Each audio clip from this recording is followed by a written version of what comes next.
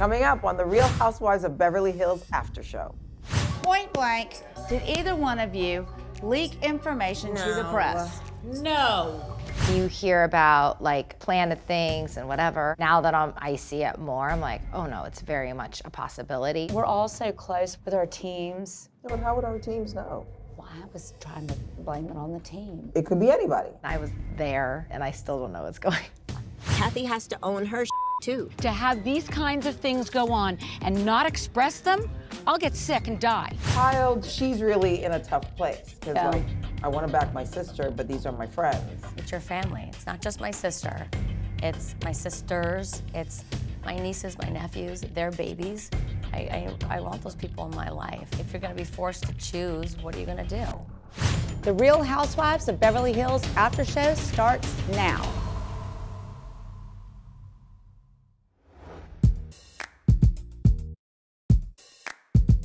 Kyle, at your fundraising dinner, you asked Rinna and Erika to stop bringing up what happened in Aspen with Kathy. I want everyone at my daughter's wedding. That's all I want. We have to let it go now. To have these kinds of things go on and not express them, I'll get sick and die. I think that Erika or Rinna wanted it out there because they did not like what they saw and they thought, you're not gonna get away with this. I mean, Rinna says that. I'm sorry, Kathy, you're not gonna get away with it with me. They were like, no, no, no, you know, you don't get to be all unicorns and rainbows, and then when no one's looking, do this and think you're gonna get away with it. You know, from what I can remember, I said, I've been pummeled for 1.5 years, so I'm going to bring up what happened. And she said, oh, so you want Kathy to be called out? For 1.5 years, I've been f***ing pummeled. Okay, so that's why you want Kathy to be called out? Yes, it is, actually. And I said, yes, actually, I do.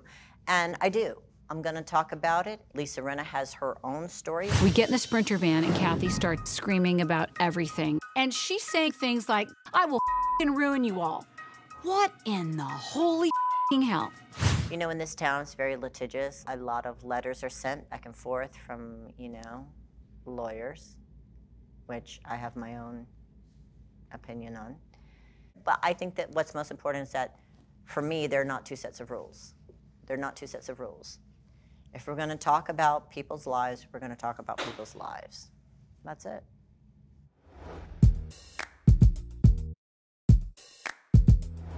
There was a lot of tension lingering from Aspen at Kyle's party.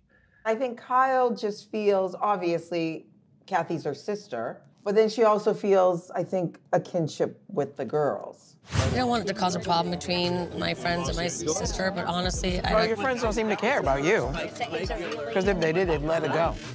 So she's really in a tough place, because like, I want to back my sister, but these are my friends. Yeah. And so I think it was really tough for Kyle. And I remember the last night, she was going to sort of stand up to the ladies. I don't want my family to get ruined. I want everyone at my daughter's wedding. That's all I want. We have to let it go now. It's really difficult because Lisa, you know, has always been a good friend to me, but then, you know, she had this argument with my sister Kathy. Kathy, she was saying things that can ruin people's lives forever.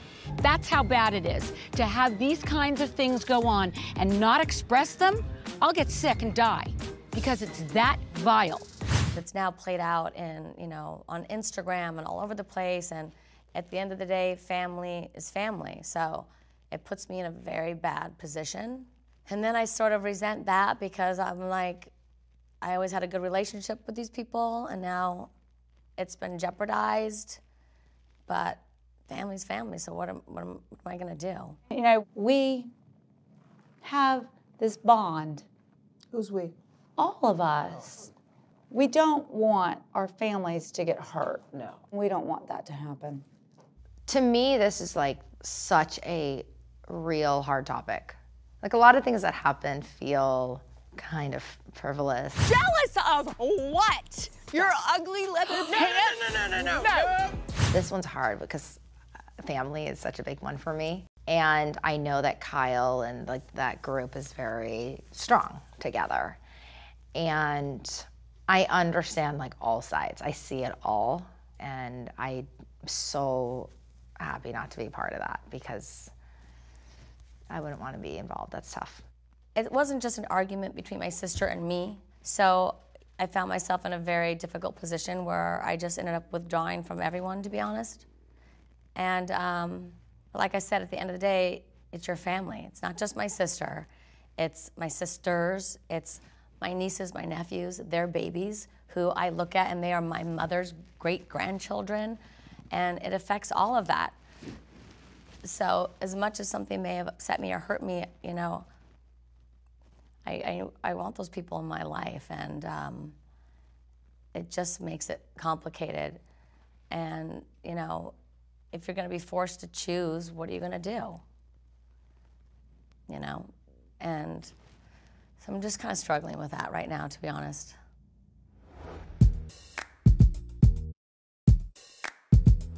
At Kyle's fundraising dinner, things come to a head between Kyle, Lisa, and Erika.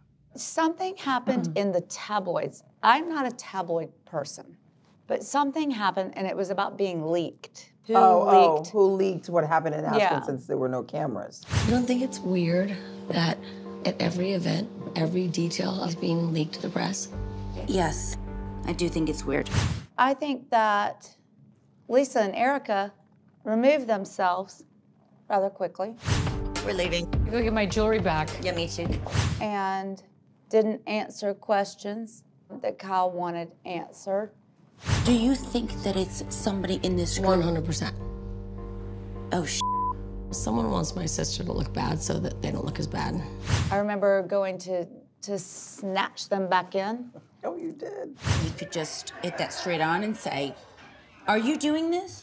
For the love of God, do I have to do this? Point blank, did either one of you leak information to the press? No. I am not afraid of either one of them. Right. And they're very scary. I will hunt you down! Trust me on this. I'll go head on with you all day. Don't talk to me like that. Shut the up. It's scary. And now that I've witnessed it to my face, you know, okay, be scary to me again. So I went and got them because Kyle wanted to know because it was hurting her family. Yeah. In my mind, I was thinking, okay, this is Erika trying to get everyone off of her situation and talk about what happened with my sister and me and Aspen. We're not here to take anybody down. Well, maybe it's someone saying, let's take the distraction off of Erika. I was upset about it because the facts weren't even correct. And it felt like to me like, oh, okay, are you talking about this to divert the attention from yourself?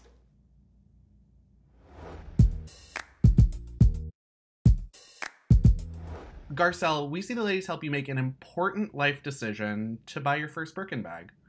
I was coerced. They were like, buy it, buy it. Get the bag, get the bag, get the bag, get the bag. You were part of that buy it chant. It felt like a fun thing to do. Champagne, bags, yes, girls. Can we just have some fun? Yeah, we just wanted to have some fun. With Birkins. Well, I've never gone to someone's home buying Birkins. I usually go to the store. So this was interesting. What is it? No. Get your, I'm sorry, get your hand off that put your gloves on. They were like, you know, vintage, a mix of a collection of different Hermes bags. So it was actually really fun. And of course, I mean, I had to make Garcelle buy that bag. That's a good number for that. You change your mind, sell it. Smart. You never will, but that makes you feel good. That's what I do. She was really struggling, but she's wanted one for so long that I was like, okay, we keep getting birthday cakes that look like Birkins. Just buy the damn bag, you work hard. Literally though, I panicked when everybody left and I didn't take it upstairs for 2 days. It stayed on my dining room table because I thought if I take it to my closet, I own it. It's real. Yeah. So it sat there and I told the boys, don't touch it. Don't even look at it. Like, it may not be here tomorrow. So I literally left it on my dining room table for 2 days. But are you glad you did it? Yeah. Okay. It's an investment, as Kyle says. You can always sell it. That's why I kept it. I can always sell it. For college tuition. It's so funny, like the idea of a Birkin. So I remember it was getting very popular. I was probably like 26, and I remember, I'll never forget it. Rob and I were in New York at the Plaza, and this woman had a black one. He's like, just get one. Poor guy, he's the one who started it. And Rob was very generous with me. And he's like, just get one, like whatever. Like you don't have anything nice, like you don't buy anything. And I'm like, it's fine. And at the time it was like second party, which is always more. I was like $5,500. And I was like, who would ever spend that kind of money? Famous last words. Okay, the bag over there is very distracting. I cannot either. I hope that Garcelle had a fun experience getting her first. It's twofold, honestly. It's wow, I can't believe I can afford it. And also, wow, do you really need it? Do you know what I mean? I go back and forth on that. Yeah. I mean, is it for someone else or is it for me? You know, like who am I buying it for? To impress other people, or do I really want it? I don't know. I'm going to Paris next week, and I'm totally going to buy a new one. And then you have her.